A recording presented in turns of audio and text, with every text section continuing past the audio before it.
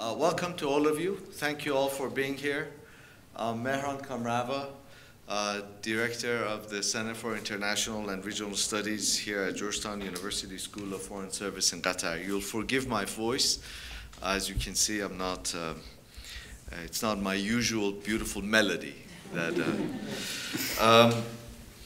I am delighted to be able to feature tonight my good friend and wonderful scholar, Matt Buehler. I will introduce Matt properly in a minute, but before I do, let me first take care of a couple of housekeeping notes. If you are new, and I see a whole row of new faces, welcome to all of you. If you're new to CIRS, there is a sign-in sheet right outside, and please sign in so we can keep in touch with you for future endeavors. Future endeavors actually happen on March 24th, when we will have as our next speaker of the monthly dialogue series the chairman of the Gas Exportees Countries Forum, Dr. Hossein Adeli. We're quite excited about his presence. I ask that you would also please turn your phones, either put them on silent or turn them off. And if they go off during the presentation, please do not answer.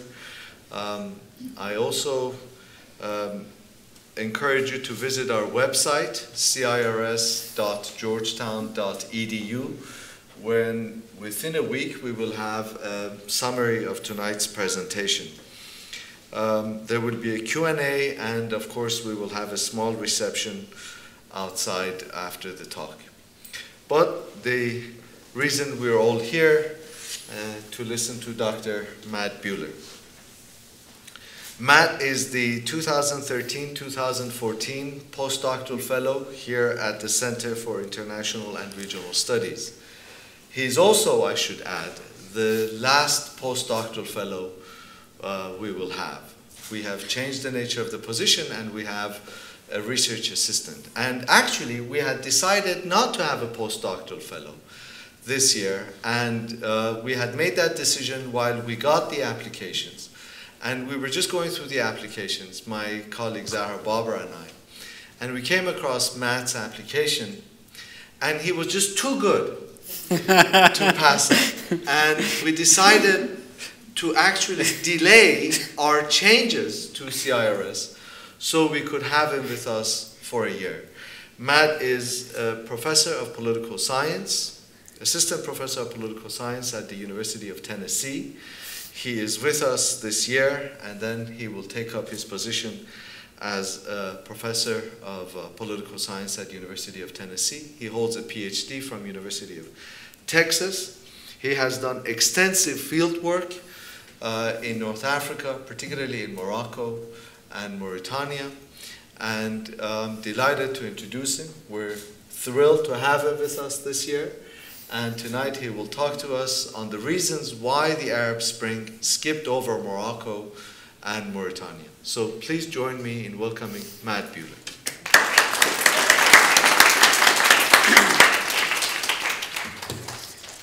Thank you very much, Dr. Kamrava. I really appreciate the opportunity to speak to you all this evening, and of course for this wonderful year at the Center for International and Regional Studies. I really appreciate your mentorship. So again, my name is Matt Buehler, and I'm an assistant professor at the University of Tennessee. And today I'm going to talk a little bit about why did the Arab Spring miss the Maghreb, continuity through co-optation in Morocco and Mauritania. So here in Doha for this year, I'm working on a book manuscript that looks at the success and failure of opposition alliances between leftists and Islamists in these three countries. But today we're going to talk about a little bit broader project. This is a culmination of over a year and a half of fieldwork in these three countries.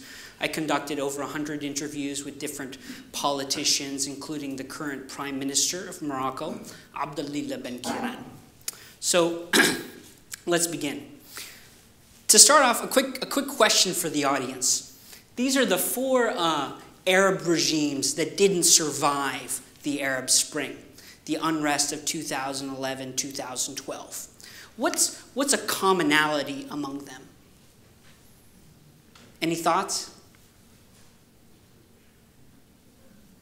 Anyone?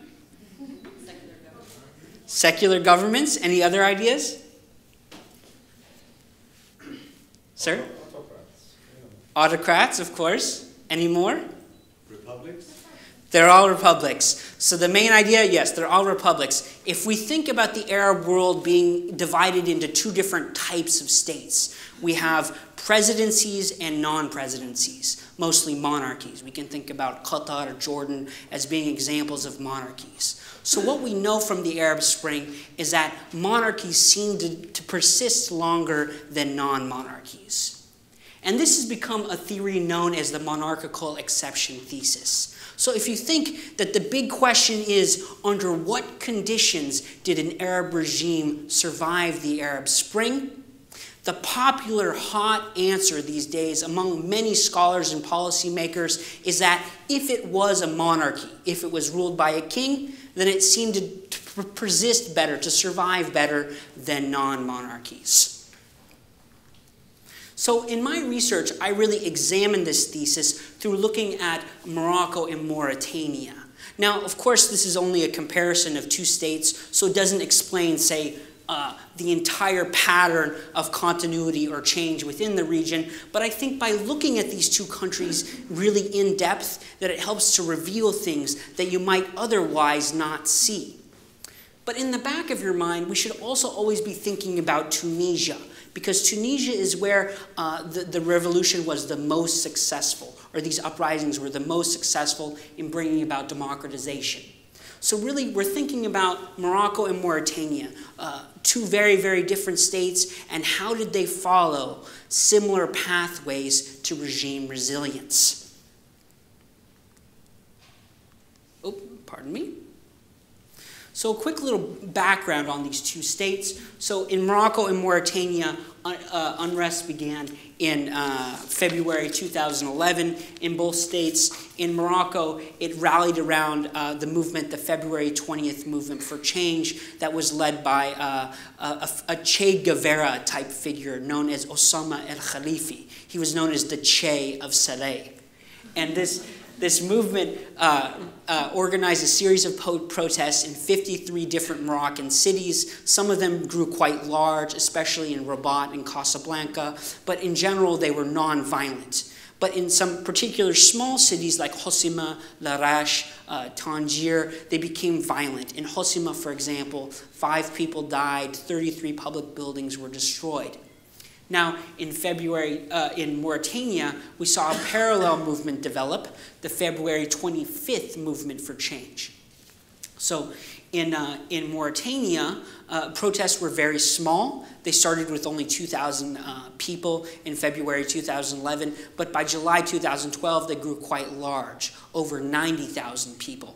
Now, 90,000 people, you know, doesn't seem that large compared to Egypt or Tunisia. But in Mauritania, you only have 3.7 million people. So that makes up almost 2% of the population. But what we know about these countries is even though they had this protest, they were able to survive the Arab Spring. How might we go about explaining this? So maybe you might think it has something to do with monarchy, monarchical institutions. There are many different reasons why people might say, okay, monarchies are more resilient because they're more closely associated with Islam.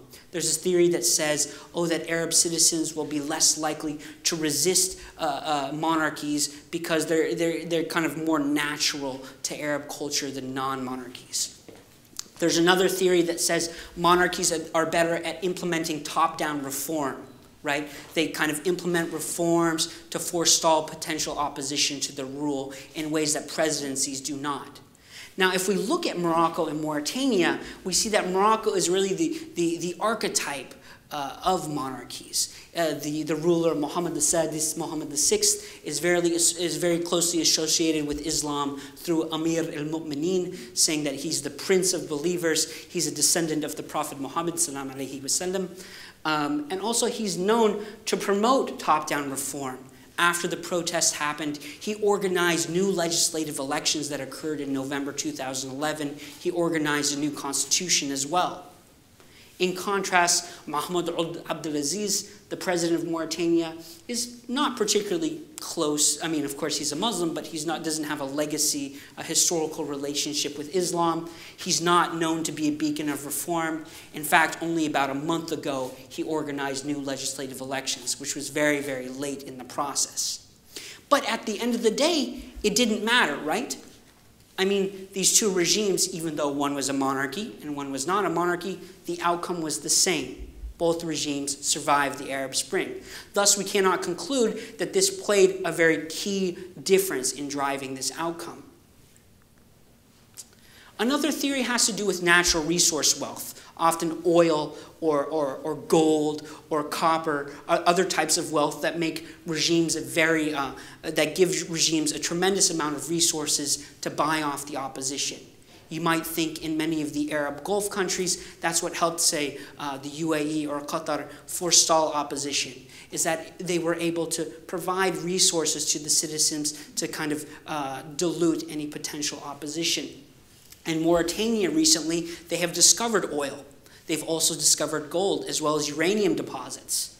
Morocco, by contrast, is a relatively poor state in terms of its natural endowments. There are some phosphate reserves, but nothing really to the level that we've seen in Mauritania. But again, the outcome was the same, that both regimes survived the Arab Spring. Thus, we can't say that oil was very, very important to driving this outcome. Military loyalty. From Tunisia, we know that the military's likelihood to defect from the regime helped to bring about the collapse of Ben Ali's rule. In Mauritania, over the last 30 years, the military has been very loyal to the Moroccan monarchy. In Mauritania, by contrast, there's a very long history of military coups. Every single Mauritanian president has been ousted by a coup. In October 2012, they nearly assassinated Mohammed Ould Abdelaziz. So in these two countries, there's a very different level of military loyalty, and yet they still both survived the Arab Spring. Ethnic integration. Does it have something to do with ethnic minorities? In some Arab countries, maybe in Bahrain, in Syria, we might think marginalized ethnic minorities seized the opportunity of the Arab Spring to assert their demands, which made protests more potent. In Morocco and Mauritania, you have two different marginalized ethnic groups. You have the Amazigh, the Berber in Morocco, and in Mauritania you have the Haratin, who are essentially descendants. They're Arabs in terms of culture, but they're descendants of former black African slaves. So in Morocco, the regime has been very effective at integrating the Amazigh into society. They've made Amazigh, the language of the Amazigh, an official language. Amazigh elites have married into the royal family. In Mauritania, slavery still persists, right? It's still an active institution in Mauritanian society. So we can't say, okay, and the outcome, of course, is the regime survived. So we can't say that ethnic integration was a very important factor in driving this process. So, of course, the lingering question on all of your minds, what is the commonality in Morocco and Mauritania's strategies of survival? Oh, pardon me. So my basic argument is that these two regimes employed a very crafty, robust strategy of co-optation, which they used to build certain political parties, pro-regime political parties, in the era before the Arab Spring, and then they deployed these political parties in order to undermine the chief political beneficiaries of the unrest, specifically youth and Islamist movements. So in Morocco, the regime created the Party of Authenticity and Modernity, Hizb al-Asala wa Mu'asara, which was founded by Fouad Ali al-Himma, the very best friend of the king and the former interior minister. In Mauritania, they created the Hizb al-Ittihad min Ajl al-Jamhuriyya, the Union for the Republic Party, that was the personal party of Mohammed Ould Abdelaziz. So co-optation, what exactly does that mean? How does that work? It's a very ambiguous concept. How do we define it? How do we measure it? To measure this, just taking Morocco as one example, I developed a list of candidates, statistics about different local candidates in Morocco and Mauritania, about 2,400 candidates, and I showed when a candidate was a member of an opposition party or an independent candidate and was essentially absorbed into pro-regime parties, right? Co-opted into this pro-regime party. I have the same type of statistics for Mauritania. And then I could run a series of statistical tests to show what kind of factors are associated with this process. Was this process occurring, say, more in the city than the countryside? Was it occurring in Amazigh areas or Arab areas? Was it occurring in poor areas or rich areas? Right? These are the kind of things I can test for. And the results of the test said that basically co-optation occurs more frequently against these local politicians in rural, wealthier districts where residents have higher than average illiteracy rates. So what does this mean? This is all kind of very broad, difficult to understand. Take a little trip with me to Morocco. Imagine yourself in Morocco. What would this idealized candidate who has been co-opted look like? Maybe, he's in kind of a rural area, maybe in the mountains, in the plain. He's in a district that is relatively better off than its neighbors. And finally, he represents constituents that are maybe less politically sophisticated than others. Maybe they value material possessions more than a specific ideology, ideological preferences. Here, just as a side note, this is a picture of Fouad Ali al-Himma, the best friend of the king. So we really need to look at some specific examples to understand how this works. So here, this is in Mauritania here. This is one example of a rural mayor, Somos Dimba, who is the mayor of Kaidi. I interviewed Mayor Simba, and he said to me, look, in 2006, I was an independent candidate. I could get nothing from my district. I could do nothing to help my constituents. As soon as he decided to join the pro-regime party, he was able to build a new stadium, new roads, and basically what he said to me is that in Mauritania, the money comes from the power. You cooperate with the power or you don't get anything. So he's been able to more effectively serve his constituents by working with the regime. In Morocco, a similar story. Here, this is Abdul Karim Shukri, a mayor of Darboua Bouaza, an area outside of Casablanca. This is a fellow who's a member of a local aristocratic family. And what he told me is, he said, look, my family owns 2 large plantations in this area. We have about 100 peasants working for us. It's my responsibility historically to help these people, to gather resources so that they can do their agricultural, so they can farm well. And so he essentially moved from a very small regional party to this regime party in order to attract these resources to his district. So now after we understand how this co-optation works, let's think about how these strategies might be used against the opposition. So here, this is the weakening of youth movements. Here, this is a picture of Osama al-Khalifi, the Che of Saleh. And Osama al-Khalifi, the party used the exact same strategy against these local politicians as against Osama al-Khalifi. It essentially approached to him and they said, Osama, look, if you join our party, we'll give you a very good position in the elections on our electoral list for your home city of Saleh. And Khalifi, in fact, accepted the deal. This created a series of divisions within the February 20th movement and eventually led to the party's, the movement's collapse and its division. A similar process happened in Mauritania where the regime party approached the members of the February 25th movement and essentially drew them into its ranks.